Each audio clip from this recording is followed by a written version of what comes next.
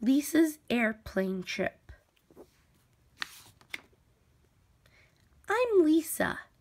Guess where I was last week? In a big plane over the ocean. I was flying by myself for the very first time. My seat was next to a blue lady. Don't be afraid, she said. And please, try not to move around so much. But it's the plane that's moving, not me, I answered. After a while, she moved to another seat. I don't know why. Then I had 3 seats all to myself.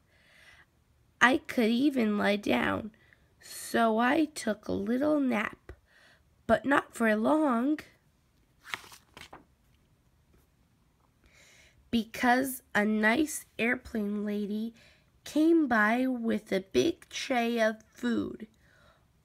All ready. It was time to eat. I got lots of things.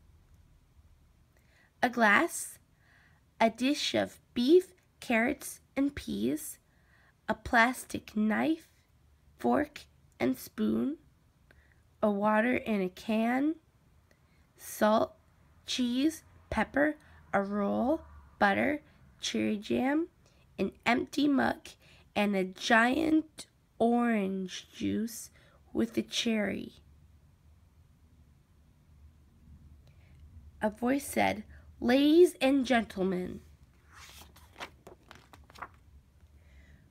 With the headphones in your seat pocket, you may now watch the movie Cowboys Forever. I put my headphones on, but I had a little problem. I couldn't see very much until I found a way to look over the big seat in front of me. It wasn't very comfortable, but the movie was so exciting, I didn't mind. Too bad I missed the end. I moved and then so did my glass. And, oh no, what a mess! The orange juice went everywhere. The airplane lady came right away. "It's okay," she said. "We'll fix this mess later. What's your name?" "Lisa," I answered. But I couldn't hear very well. I even had orange juice in my ears.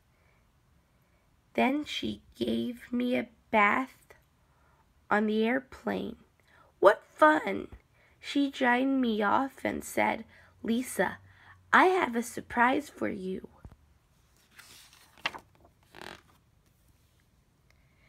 She took me into the cockpit with the pilots. There were little buttons everywhere. Even on the ceiling, I couldn't touch them. But the pilot told me what they do. "You smell very nice," he said. It was the soap.